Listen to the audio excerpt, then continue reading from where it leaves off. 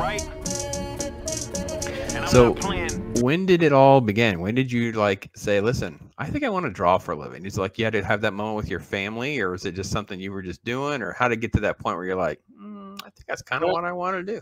When I was in, I think I was probably in 6th grade, I met my friend Fred Jackson, and Fred started showing me, goes like, yeah, I draw my own homemade comics.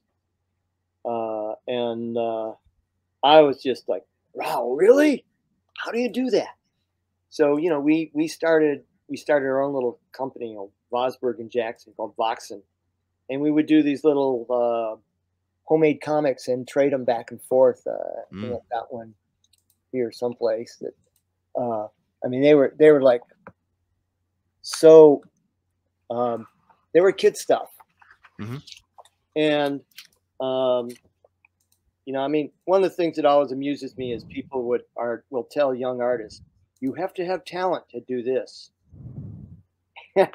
I'll bring in my comics and show them to kids and go, hey, look, there's hope for that kid. There's hope for anybody, you know, because it was, we all start someplace. And about the same time that I was drawing all my comics with Fred, I had the good fortune to be living in the Detroit area, and which was the birthplace of comic book fandom, because there was a professor there named Jerry Bales. Jerry was a great guy. And he started putting out the fanzine Alter Ego. And of course, I, you know, sent him my, whatever it was, 25 cents or whatever, and, you know, got a copy and immediately got on the phone with him because he was only 20 miles away, and was asking, well, how do you do this? I want to do my own fanzine. And he was very helpful. He was always a, you know, a mentor of sorts in that way. And through my high school years, I was doing one of the very first comic book fanzines called Masquerader. And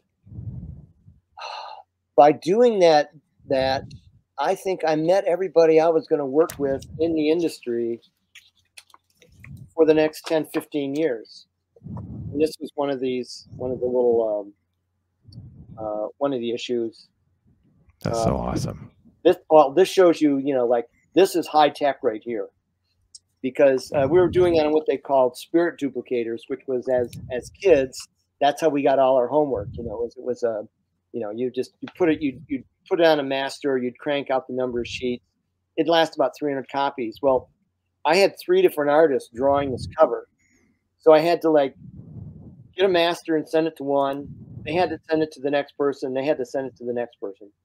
At any point, if the post office screwed up, we were dead. You know? Is that like the machine with the drum, and when you would do it, it would spin around? Yep. We called it a ditto machine, but it definitely evolved over the years. Yeah.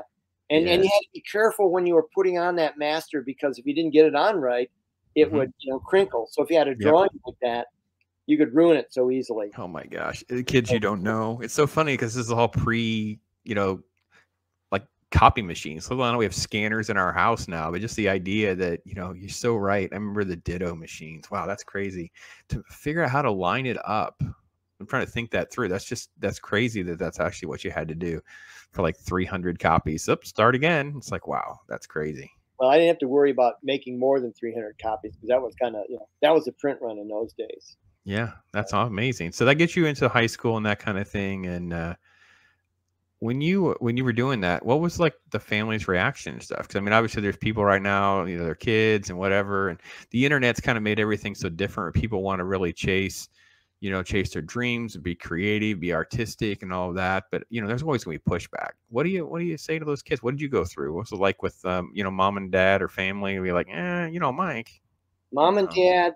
I talked about talent. You know, in terms of having talent. If I had a talent, and with that, I had talent. Our parents that supported me. Awesome. So they were always very. You know, my dad was a janitor. He made sure I had access to that, you know, that ditto machine at the school where he worked at. Oh, that's awesome. I mean, you know, it was always that kind of thing. Always made sure we had paper to draw on at home, you know. But, right. And they were very supportive. Teachers, you got to remember, I grew up in a car town in Pontiac, Michigan, where, you know, if you were smart, Or I was going to say, you know, it's like you're going to start, you were going to work on the line when you got out. If you were smart, you were going to work in the office or Gotcha. something related to that. So the idea that I wanted to, you know, that I wanted to draw comics was kind of like, I think I'm going to go to Hollywood and become an actor. It was a pipe dream. Sure. What made it real for me was in Detroit, I had this whole circle of guys that I met through, you know, like I said, um, like Al Milgram and Jim Starlin was one of the first ones I met. He was like, when he was 13, I was like a senior in high school. I remember he hitchhiked out to my house from where he lived in Berkeley, about 20 miles away, and said, "Hey, I heard you did fanzines, you know," and I remember, you know, giving him a ride home, and we became good friends. And uh, you know, we were always, you know, like doing different things and showing each other. And when I saw, you know, like a few years later, I mean, I went you know, after high school, I went to college, got a degree in education and English literature, and taught school for 3 years. And during that time, you know, suddenly I saw Jim develop into this artist, and he's getting work, and it made it real for me. It made Mm. me understand that, oh wait, this isn't just you know, a pipe dream that you can do. This is, you can actually try this. Um, and the idea that I was actually going to go forward with that was really youthful arrogance, because I had absolutely no conception on how to draw. I know a lot of people still think I don't, but you know, so I mean, I didn't have any of that training in high school. I mean, we had one art course, I think, in high school, and that was basically where they spent like the discipline problems. Mm. So you know, it's like we had, you know, those guys and then us, and you know, it was fun, but um, and the whole concept of storytelling, that was like beyond comprehension for anyone. I mean, in terms of trying to teach that stuff. And I think actually my English lit degree probably was a lot more helpful to me as a comic book artist than any art class I would have taken, because it taught Okay, me. yeah, I was going to ask you that. It like helps you. It definitely broaden your horizons in storytelling. You know, the heroic archetypes. You know, the different type of elements that you need to have a decent story. Now you kind of know what some of the key elements are. And the other thing for me was I was a big movie fan. I Mm. didn't have TV till I was about 12 or 13, but my parents usually took us to, you know, movies on Friday night. And we'd see like a, you know, double feature, westerns, cartoons, whatever. And me, that was like going to church. I mean, Mm. it was just like the height of the experience you could have. So I think as a storyteller, like I said, my English lit background and movies were far more influential to me than I read a ton of comics, but my favorite comics were Classics Illustrated, you know, and geez, what else? Mystery comics, things like that. Um, so, like I said, when I started hanging around with guys like Starlin, Milgram, we had Terry Austin, Arvil Jones, God, who else was in there? Rich Buckler, Tom Orzechowski, the letterer. I mean, we had a slew of Aubrey Bradford.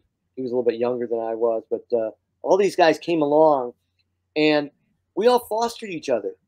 I mean, you know, we would look at each other's work, give each other, you know, criticism of sorts and encouragement. And if one of us, you know, when one of us made it in terms of like, you know, getting work from Marvel or DC or wherever, when you went into the city, they were there to give you a helping hand. It wasn't like, you know, you're on your own, good luck. I mean, it, it, all those guys were really, you know, they were part of kind of a family that really Yeah, sounds like it. pushes forward.